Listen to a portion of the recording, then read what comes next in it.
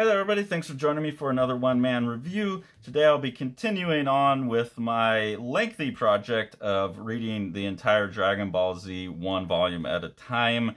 I started this when Akira Toriyama passed. I never read Dragon Ball or any of Toriyama's work because I had this pre-bias against what Dragon Ball Z was just based on my students. Learning more about him after he passed sadly made me more interested, and I had this around because my stepson Jack likes it. I've never read Dragon Ball. I understand that I would probably enjoy Toriyama's other work more, but I'm committed to reading Dragon Ball. I enjoyed the first 3 volumes, so we'll continue on here with Volume 4. Volume 4 is like my least favorite so far, but we'll go through and kind of point out what I did and didn't like. I know from seeing the omnibus collections that Jack has, we've got him a couple of those. This was the big box set that we got for him when he's visiting us here. I know that they have those with color sections printed in color. It's always a bummer to see manga when the color's printed in black and white, because it just, like, the contrast isn't right and it gets all muddy like this. So that's something that's a bit of a bummer.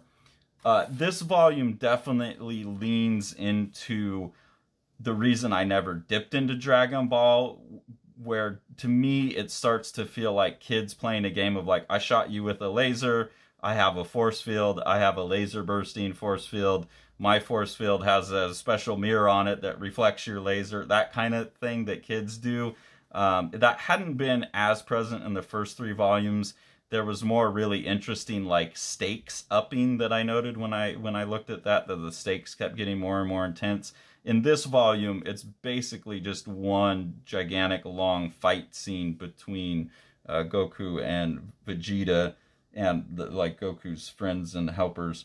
But you get stuff like this where he's like already done the Kaioken to increase his power, and then he does Kaioken times 2, and that's not enough, and then he knows it's going to hurt his body, but he does Kaioken times 3, and all of those big stakes that Toriyama built up in the first 3 start to lose the sense of, like, interest for me when you realize they don't really matter, because you can always just, like, power up one more time past what you thought was possible. There's also some, like, silly explanations of things that are just kind of face-palmy to me. Moonlight is only sun reflected, but only when reflected by the moon does it contain green spectrum radiation. When the moon is full, that radiation exceeds 17 million xeno per second, and when we absorb that, the full amount through our eyes, then the Saiyan reaction is set off in the glands in our tail and transformation begins. Like, just this is what, when I've seen the cartoon, I feel like it's just guys standing on like out in canyons full of dirt, like posing and shouting at each other and explaining their powers to each other. And that's a lot of what's going on in this. The greatest Saiyans can compress the planet's atmosphere with a power ball to create a smaller artificial moon that reflects 17 million xeno. And this is the kind of stuff that, like, when I have students, when I was a substitute teacher, I mean, anytime I deal with kids that have a bunch of characters that look like Dragon Ball Z, this is the kind of thing that they do. You ask them to tell you about their idea, and instead of, like, being able to give the quick elevator pitch or be able to tell you, like, the emotional theme that they're going for, they just start lauding on all of these details about, like, these mechanisms, these imaginary mechanisms, and that's really, where I get off board with that. I just don't have any patience for that. I don't find it interesting. And, I've been wondering, in the first 3 volumes, there was very much this ethic in the work itself about becoming the best version of yourself through hard work. And I feel like some of that, I was wondering, why do so many of the students that like this stuff tend to be the ones that don't want to work hard, that want to look for the way out? They just want to copy a drawing. They don't want to do it on their own. They don't want to create their own character, They just want to draw the Dragon Ball Z. That's very standard for a lot of my students, or at least there's a certain type that only draws Dragon Ball Z stuff. And I'm starting to get it more in this volume why that is, because they're getting caught up in all of this type of stuff, and they're just missing that other thing. And I'll be curious to see if that other kind of ethic comes through in later volumes again, or if that kind of gets lost as Toriyama just appeals to what is popular in the crowd. There's definitely some drawing in here that I'm not a huge fan of as well.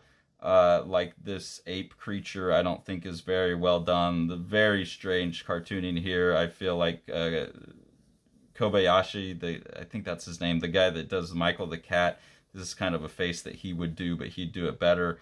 It's very obvious to me that Toriyama is meant for this type of like short, squat, cartoony character.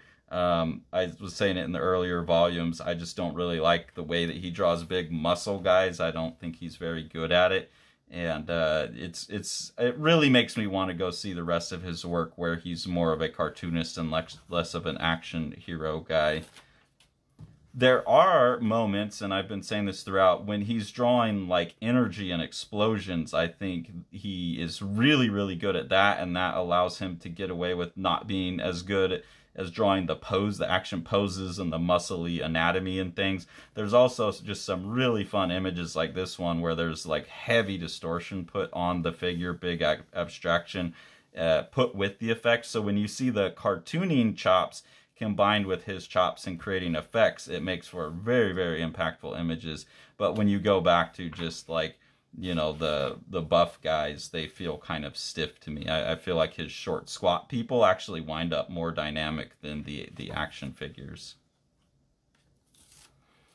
And then, like, the humor comes through in certain spots. So just having, like, Gohan here with his, like, little naked baby butt with his tail no longer on there. Those are, like, the funny moments. And from talking to Sean and Brandon and getting to know more about like what makes Toriyama so special to people, I think it's definitely moments like that that make him a master. So like those things are cracking me up. And some of these expressions I think are really nice as well. Again, like the combination of cartooning with like some effects, but just the silly little things like the little naked butt like really crack me up.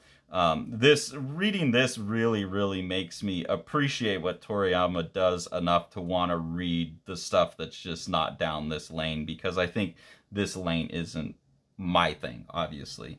But there was so much in the first 3 volumes that I did enjoy, and I know that kind of culminated in this big battle, and then there's going to have to be many other storylines, because I think there's like 24, 25 of these things to read. I'm very curious to see, like, now I feel like I've got kind of one full, like, arc and come down, or we're coming to the come down. So I'm curious to see how he kind of keeps those arcs going, how he keeps upping the stakes, and if that's done as well as it was in the first volumes. Like, I can tolerate 1 out of every 4 kind of being the big fight if there's like a really interesting build up to it. So I think that's what I'm most curious about moving forward with Dragon Ball Z in particular. But overall, I'm just really curious and going and reading all of the other stuff Toriyama has done beyond Dragon Ball Z. So join me back. I don't give up. I will make it to the end. So join me back next week for Volume 5.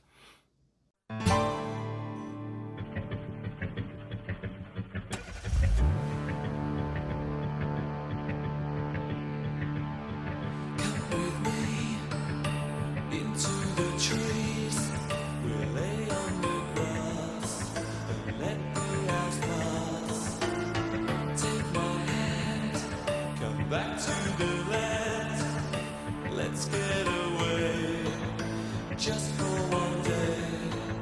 Let me see you stripped down to the bone. Let me see you stripped down to the